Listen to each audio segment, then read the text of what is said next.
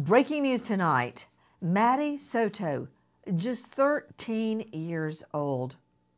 Her body found. Tonight, was a home pregnancy test missing? Good evening, I'm Nancy Grace. This is Crime Stories. Thank you for being with us. I sent them to sleep upstairs in the guest bedroom so that I could get a good night's sleep. I think we need to get you a lawyer.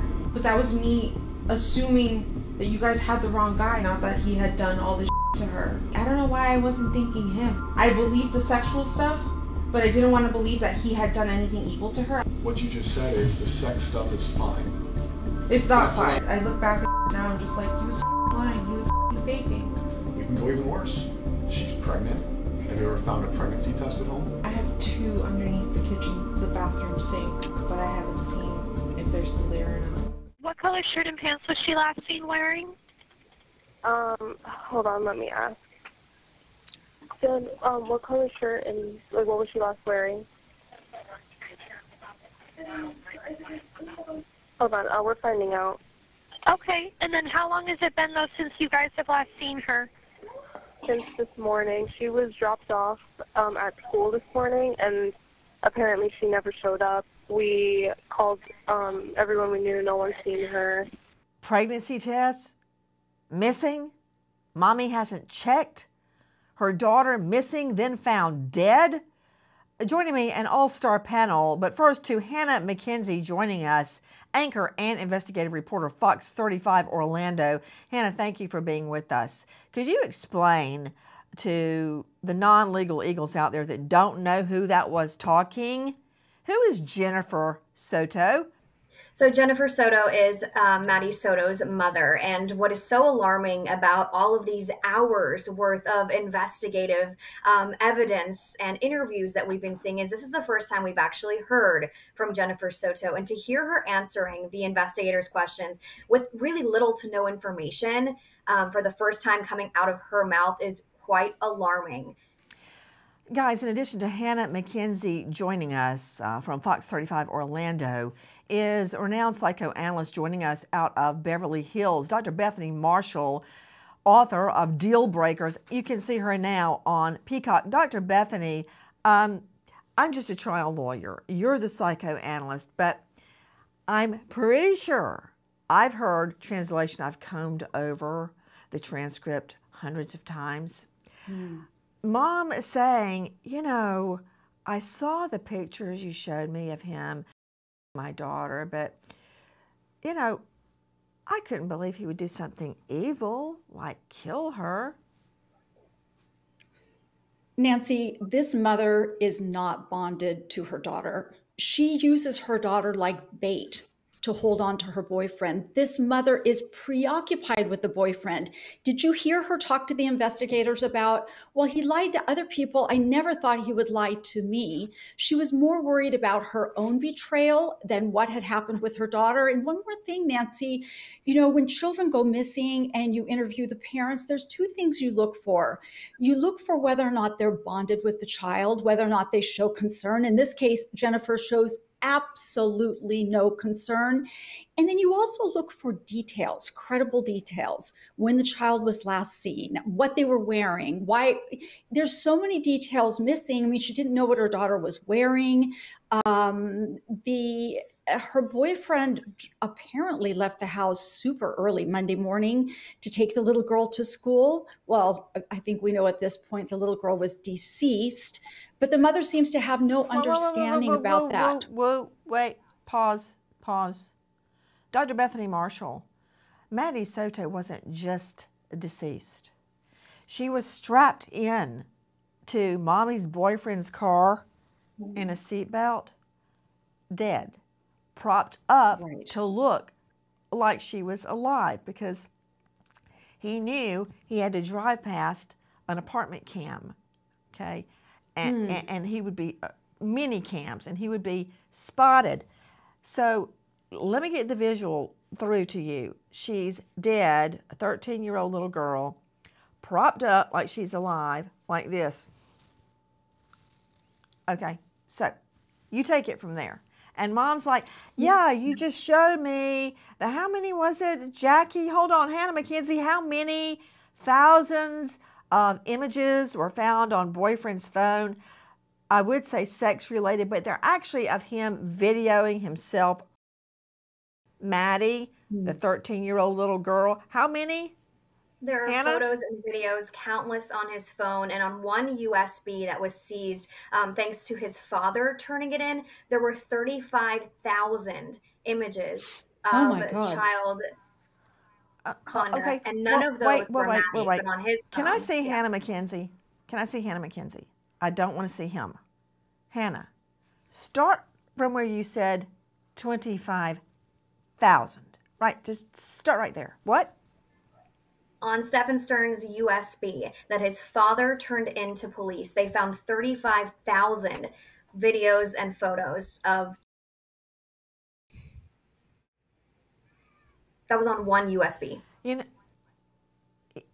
know, Hannah McKenzie, I learned in court that silence can be just as powerful as hearing some lawyer babble on and on. See, my ear played a trick on me. I thought you said 25. You just said 35. 35,000 videos and or still images of what?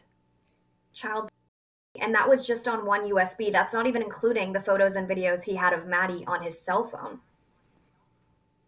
Photos and videos of what? Her blowing out the birthday candles, her in front of the Christmas tree, her on her birthday. Photos and videos of what, Hannah McKenzie? Those photos and videos, we haven't even been able to air the content that was released, because reading these files and these documents that have been released by police and the sheriff's office, they're hard to even read. The details involved include him, as you said, her. Oftentimes she appeared to be asleep. He was, inserting his in her mouth, inserting his in her areas, many of those times, again, while she appeared to be asleep or under a blanket. Can I see Bethany, please? Dr. Bethany Marshall.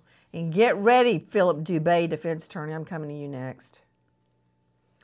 Dr. Bethany, isn't it true that it is a common tactic of child victims to pretend they're asleep in hopes that that will make the molester go away?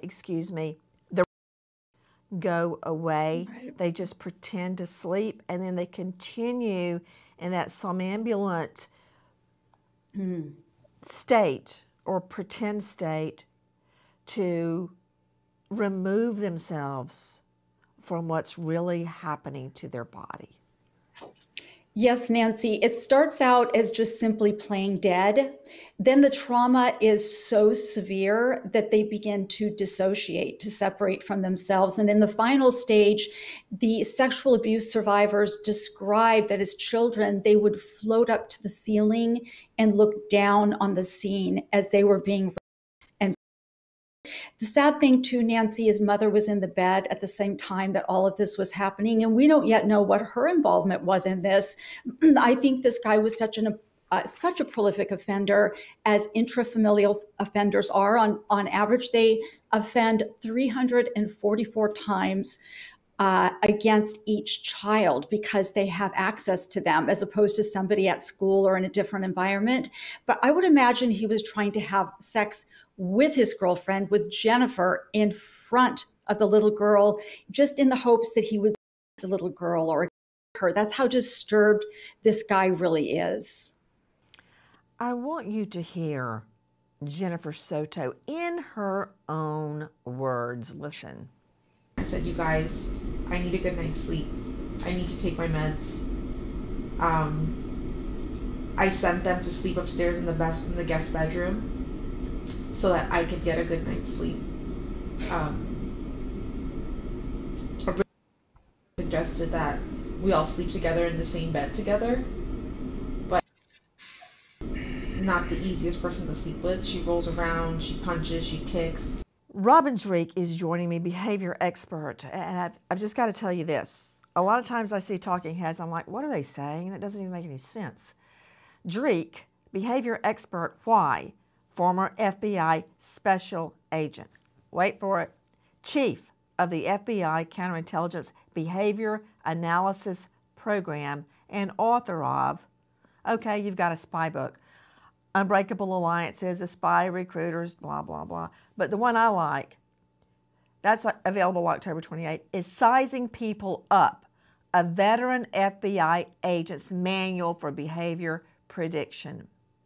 Now, Robin, thank you for being with us. And Bethany, weigh in on this, and I can't wait to get to the defense attorney, Philip Dubé.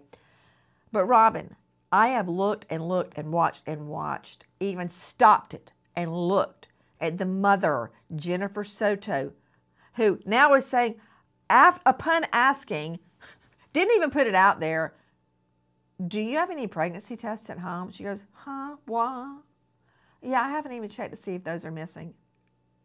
Raising the specter that this child could be pregnant, because we all know that once a pregnancy occurs, the woman's life is in so much more danger, even in a marital setting, much less this setting. Because if she had become pregnant, then it would no longer be a secret, and he would be outed. Now, what would he do to keep that from happening, Dreek? Because Soto's his meal ticket. He lives between her house and his mother's basement, please. So, did you watch her? Did you see her behavior as she's talking about sending her daughter off to sleep with her boyfriend?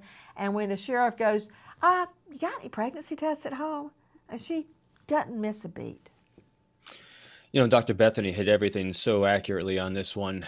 And that is, not only was the daughter trying to survive by disassociating, but so is the mother. This is the most abhorrent case I think we've ever covered, Nancy. It's just befuddling about how strongly she compartmentalized. This is Jennifer, and disassociate herself from the reality. And every time she was confronted with a truth, a fact, her reality kept crashing down. And I guarantee you, this is not his first rodeo doing this horrendous acts to children, because he was so comfortable with not only abusing this girl and raping this girl, but he seemed to be so comfortable with killing her. It's just amazing. And so is Jennifer. She seems so comfortable in this lie that she's lived, that she can be surrounded by horrendousness and seek to dissociate and compartmentalize away from it so effectively. It's horrendous. Philip Dubé joining me, renowned attorney with the LA County Public Defender's Office. You know what that means? He's in court all the time, just like a prosecutor is in court all the time. A defense attorney is in court, especially a PD, public defender, like 24/7, 365. Philip Dubé, what do you think about that affect of mommy? Did you see her? Have you watched the video? She's like, yeah, those pregnancy tests, yeah, what happened to them? I think in Jen's mind that her little angel is everybody's angel, and that she would assume that the entire world is her daughter's guardian angel. And she was just so unsuspecting and unwary of what was happening in her little Walter Mitty mind. Bethany, help me out. In 50% of all cases where children are molested, there's what we call a bystander in the household, a teenager, a cousin, somebody who sees everything but says nothing. In a fifth of all those cases, the bystander is the mother. Okay, this is the mother here. One of the reasons mothers do this, besides the fact that they're not bonded with their children, is that they're afraid of financial repercussions. But Jennifer has a job. She has a car. She drives. She decorates the house. She doesn't have those usual motivations that one would be a bystander or look the other way. I think she was taking pleasure in this. I think she was desperate to hold on to her boyfriend at any cost. I think she's selfish, self-referential. All she talks about in those interviews is herself. This little girl was a thing, an object to be used, a plaything to put between her and her boyfriend to keep him in an aroused state so he would not leave her. She was used, plain and simple, by her own mother, the one person who's supposed to protect her. Bombshell revealed in a newly released police interview of a murdered 13-year-old's mother. was this little girl pregnant? Okay, let's take a look at Mom Jen Soto under questioning on this very topic. Listen. We can go even worse. She's pregnant. That's what questions last night led me to believe when we started talking about her period. I was told that her and her friend, and granted, I'm male, never had a period, but that somebody found it weird that they were no longer on the same cycle. Could be different because she's a teenage girl. Could be that she missed her period. Have you ever found a pregnancy test at home that wasn't yours? I have two underneath the bathroom sink, but I haven't seen if they're still there or not. Dr. Bethany Marshall, renowned psychoanalyst, I'd like to hear your analysis of what we just saw and heard. Well, Nancy, this mother's voice is so vacuous. And by that, I mean empty. It's like she can't even come up with emotions about this. It doesn't have that dissociated, disconnected, traumatized sound to it. It has the sound of a woman who's never cared about her daughter at all.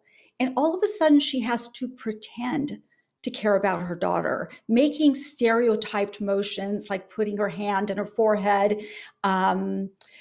moving around as if she's sad, but she's not sad at all. You know, Nancy, there's only one reason to have a pregnancy test, is if you're anticipating you might get pregnant. I know she's not somebody who's, been charged in this case, but on some level, it's like she was participating in a crime all along and making sure that her boyfriend wouldn't get caught. The only thing between her and the boyfriend getting caught were these pregnancy tests. Look at the video of her. I noticed, Dr. Bethany, that right there, when he starts talking about the pregnancy test, as if that's a normal topic of conversation, is your teen girl taking pregnancy test. The mom, who has her arms closed in front of her, she's switching legs and she tries to cross them casually and then puts them in kind of a pretzel as he's asking about the pregnancy test. But what does that mean to you as you observe her? Nancy, what I see in this video when she kind of puts herself into a pretzel, she's trying to act younger, regressed, more innocent than she really is. This is what little kids do. They sit cross-legged, they twist their legs around, they twirl their hair, they do all kinds of things. And it's kind of a classic maneuver, I think, behaviorally, is to act younger and more innocent than you really are. I thought, Robin Dreek, that was a sign of being on the defense. It can be, but normally anytime you see a deviation from what we normally see in someone's baseline, it indicates a change of thought. It could be going back to a more innocent time in life. It could be blocking. It could be stress. And that's what I'm guessing here, is that this question caused stress and caused a change of thought in her. I'm just curious about how long this had been going on based on the videos and pictures. Hannah McKenzie joining us, Fox 35. On her daughter by her boyfriend had been going on since Maddie was about 9 years old. Yeah, I mean, 9 years old to 13. And you got to remember, she was a new 13-year-old. Her birthday was just that previous week before she was reported missing and also killed. So this was years worth of trauma, sexual abuse that this little girl had to go through. I want you to hear the entire panel how Jennifer Soto keeps referring to herself and what problems she's having. And I also want to circle back to what she said. Well, let's address this first. She says, that's what questions last night led me to believe when we started talking about her period. Who was talking about her period, Hannah McKenzie? So this was brought up multiple times in different interviews with law enforcement, with Jennifer multiple times. Before the pregnancy test was even brought up, they kept asking her about her cycle, about her period. And Jennifer is on camera saying, I tracked her period. I knew when she was on her period. And the detective in the office at the time said, well, did you notice any feminine hygiene products being used in February? And Jennifer kind of sits back for a second, kind of how you were describing a shift in the body language again, and says, no, I didn't realize any feminine hygiene products were being used in February. I didn't notice that. Online, there has been a lot of speculation about this particular photo. Moms online speculating that here 13-year-old Maddie looks pregnant. Now, based off what was found on a cell phone with graphic videos of the defendant, Stephan Stern's, the daughter, I also don't hear the police mention anything about a condom in any of those videos, suggesting they were having, well, not unprotected sex. He was her without a condom. The police were able to see a marking on his consistent with other videos and images, which means he was having unprotected sex. Other moms point to dark colored circles underneath her eyes that were not there before. I'm just wondering, what does all this mean to you, Dr. Bethany Marshall? Bombshell documents revealing how Stephan Stern allegedly killed the teen, dumped her body. My question is, once a pregnancy occurs, does that raise the likelihood of violence? Nancy, it most definitely does. And there are two reasons for this, actually. One is that the father does not want the responsibility of a baby. And the other is the father is often envious of the unborn baby, not wanting to share the attention with the baby. But in this case, of course, we know it's so much more sinister. That baby is evidence that he's been abusing this little girl. I don't think he's trying to hide a pregnancy from Jennifer, by the way, because she knows about those pregnancy tests. He has to hide it from the public and the police. Please join us on our mission to find missing people, especially children, to solve unsolved homicides. If you're on the go, catch us on your favorite podcast app where you can get all of our content where we, in our own way, seek justice. And he ugly cried in front of the camera too, so he was fake sob crying. So are you saying that now, or do you?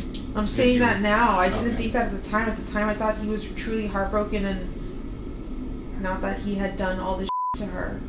I look back at now, I'm just like, he was lying. He was faking. What else has he been lying to me about? I know he's like a master liar and manipulator because he's done it to his parents, and he's told me and shown me the lies he's done to his parents. But I don't know why I never thought, not me.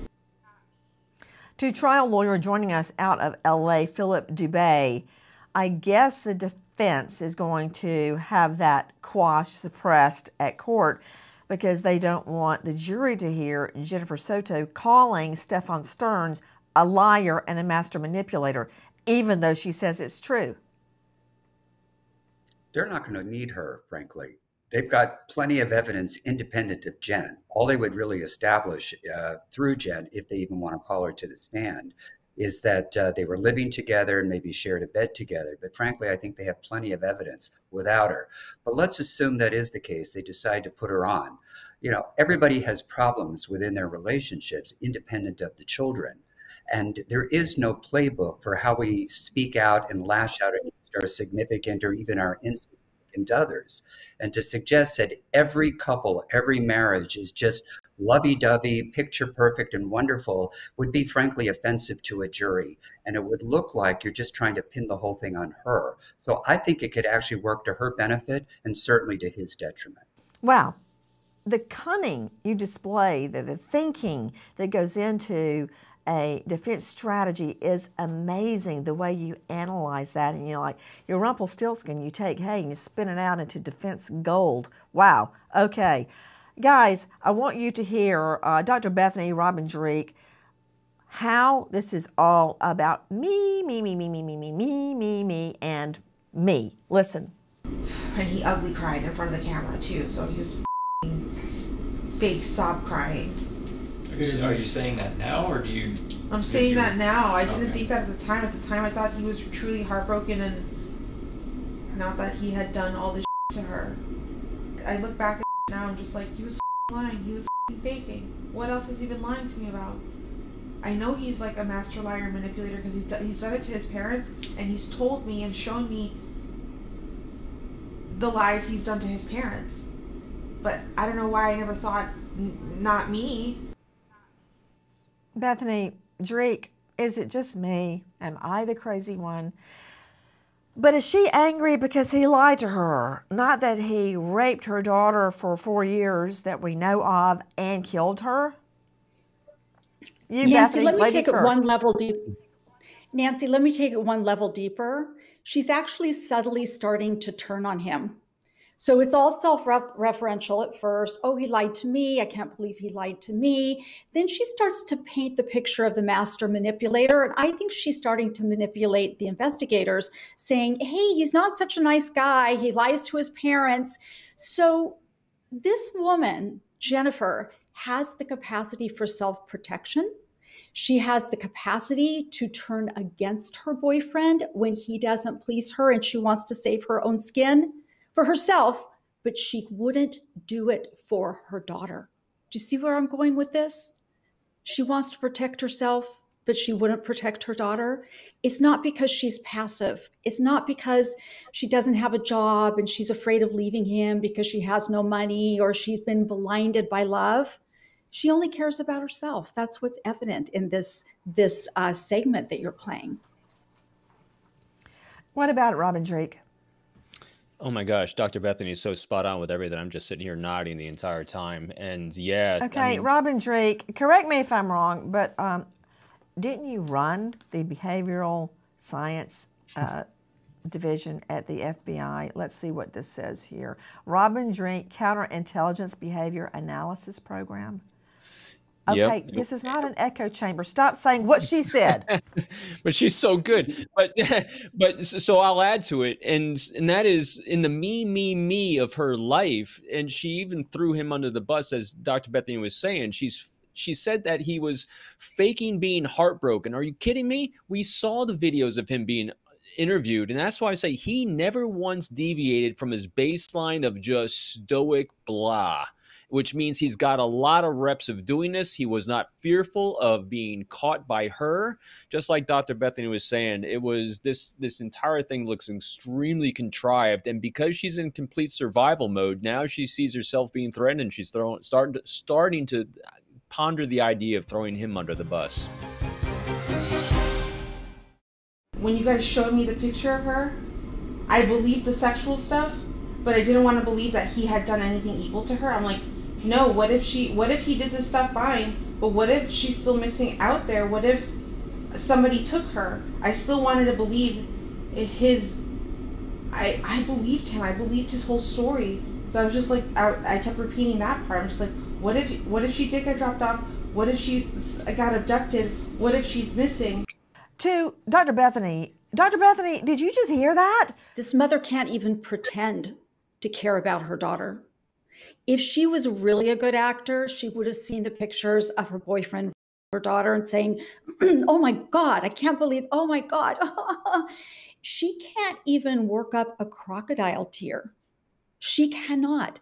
That's how callous she is to her own daughter. She's not shocked because she's been viewing her daughter being raped for so many years. I don't think she even thinks it's evil that her daughter's been killed.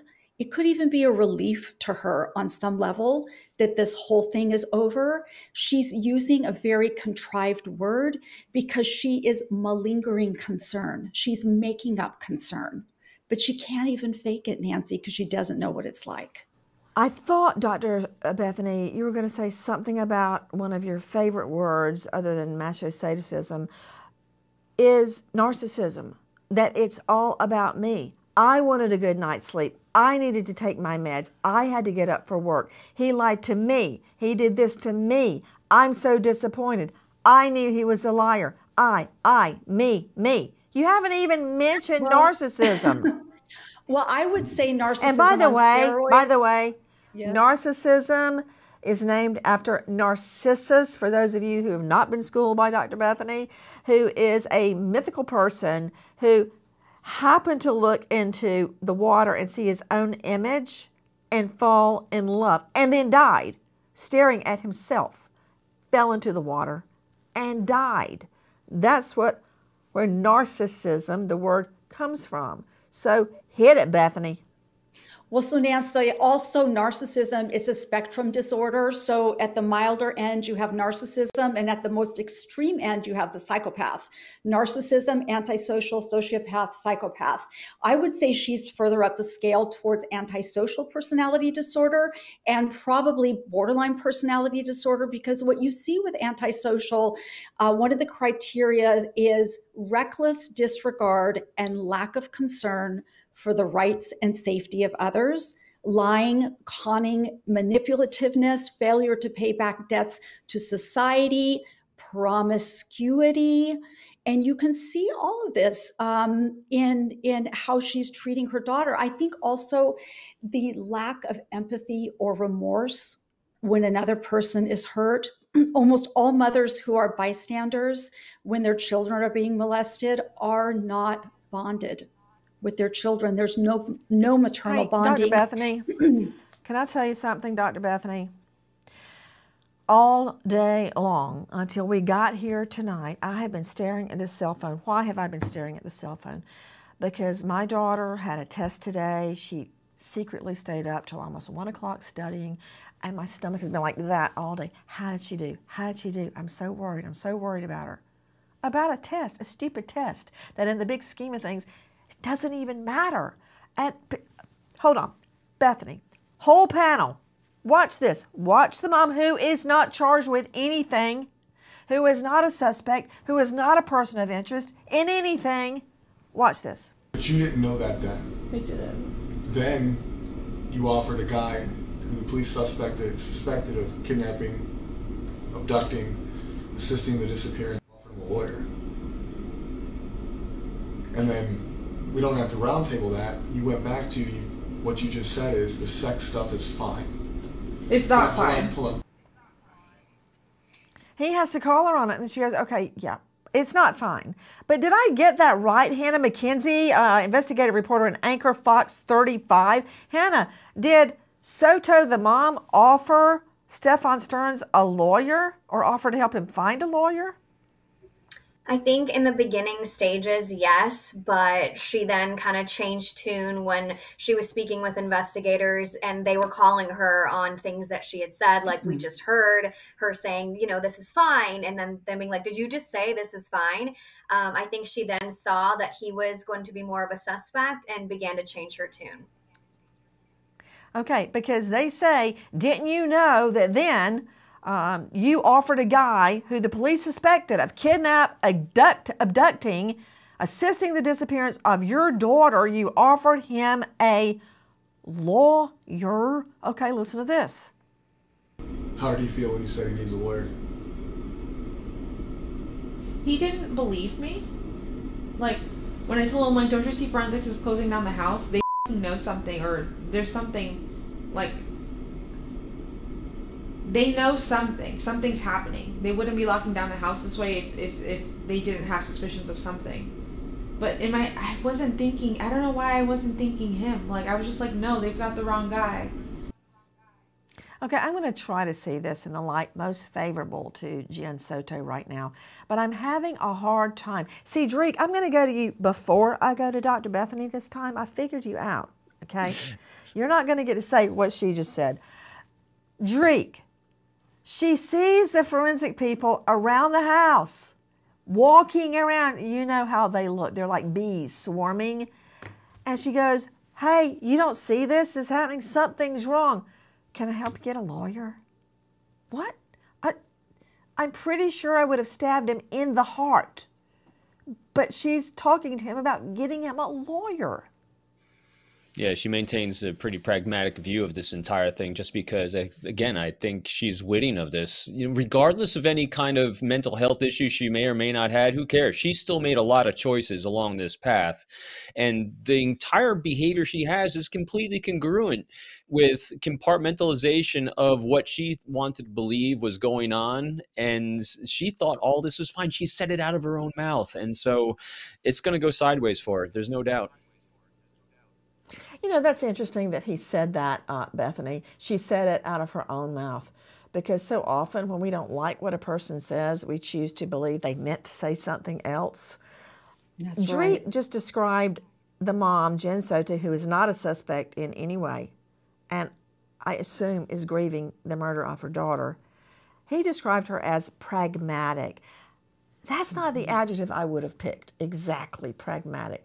I mean, when I see forensics and SWAT circling the house, and I know I didn't do it, and I look over at this guy that's been sleeping with my daughter, I don't say, hey, can I dial you up Philip Dubé on the phone and get you a high-profile lawyer to help you out of this mess? Oh, no, that would not be what would be happening in the house. Well, okay, so remember that antisocial personality disorder symptom, lying, conning, and manipulativeness.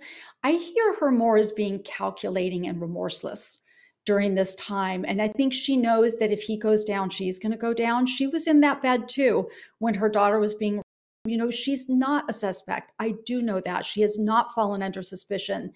But if somebody's robbing a bank and I you don't know walk in that and she hold was their hand in while the they're doing it, bed when Maddie was.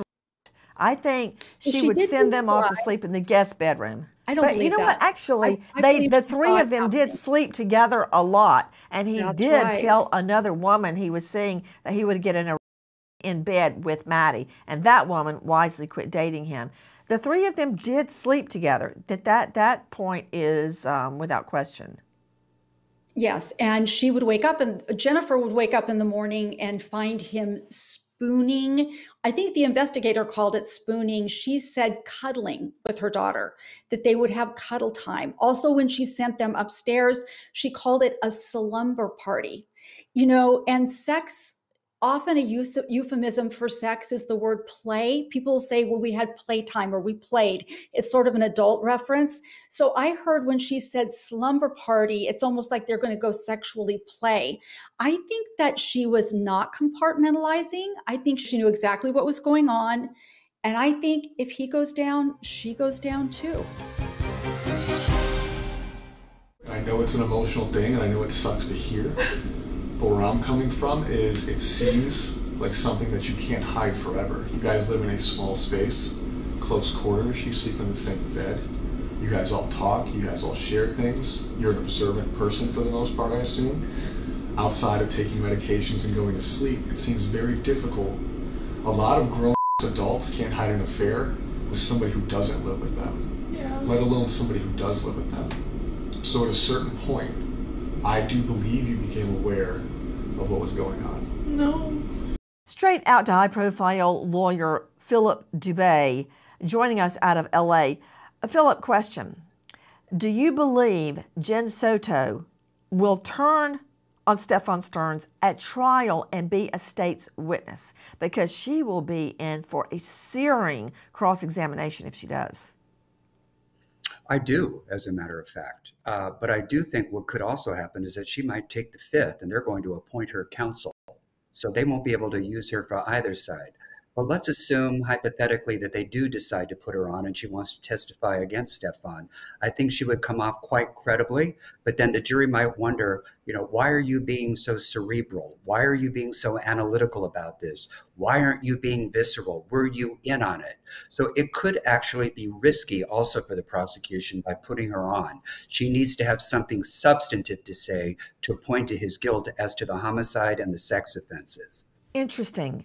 So earlier, we heard Dr. Bethany say if Stephan Stern, goes down, she goes down too. She's not charged with anything.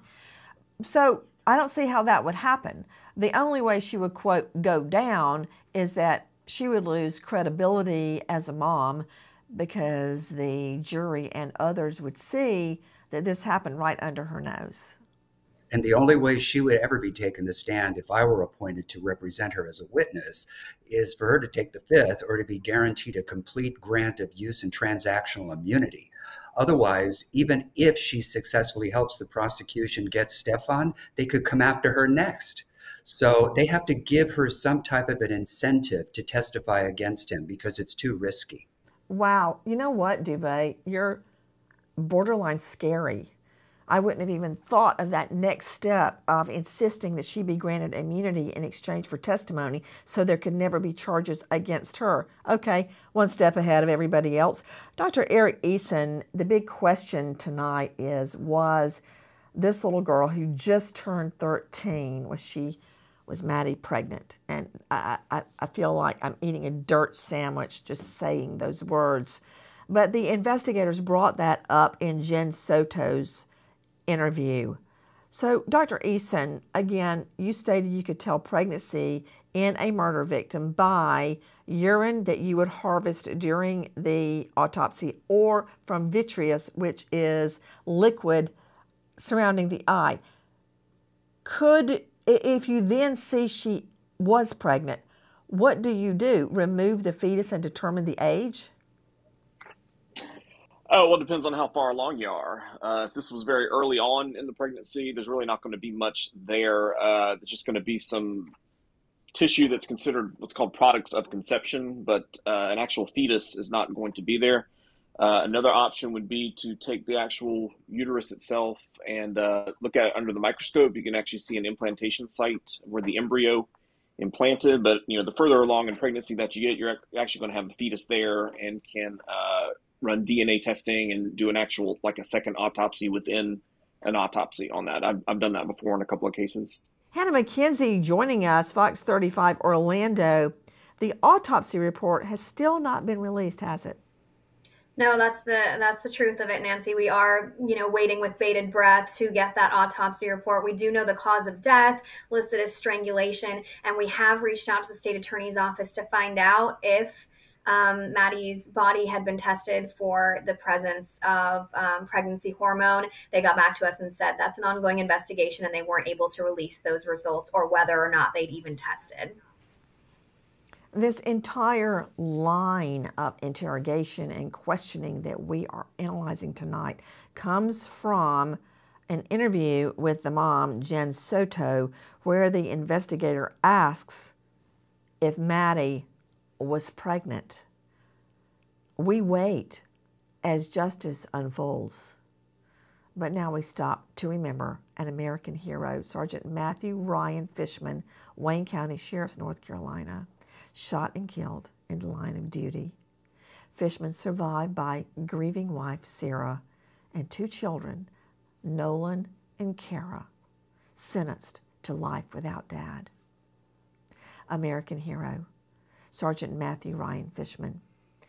Thank you to our guests for tackling this very, very disturbing issue tonight, but especially to you for being with us tonight and every night. Nancy Grace signing off. I'll see you tomorrow night, 6 and 9 o'clock sharp Eastern, and until then, good night, friend.